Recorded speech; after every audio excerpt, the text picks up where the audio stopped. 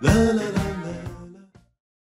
of the big challenges with large work and/or school projects is staying focused for the entire thing. Lots of techniques have been developed to help with this. One I like is called the Pomodoro method. Basically, what it means is you set a timer for 25 minutes, and while that timer is running, you're fully focused on what you're doing. Then, when it goes off, you take a 5-minute break from what you're focused on. After 4 of these cycles, instead of a 5-minute break, you take a 15 to 30-minute break. Now, you can do this with a simple kitchen timer, but there are digital tools to help you as well. One of my favorites is a Chrome extension called Marinara. You'll see it right here in my browser window, the little tomato icon.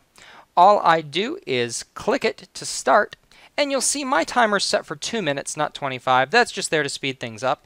And in fact, I'm going to skip ahead a little bit to when it goes off.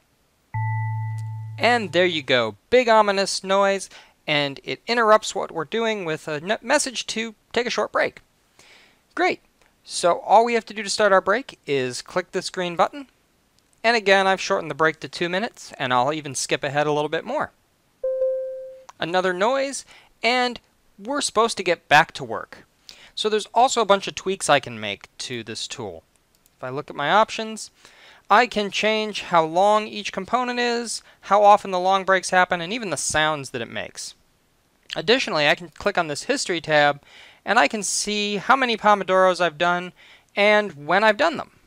So there's lots of tools with this, plus a lot of other productivity tools. So if you have any questions about this one or anything else, just give us a call in Academic Technologies.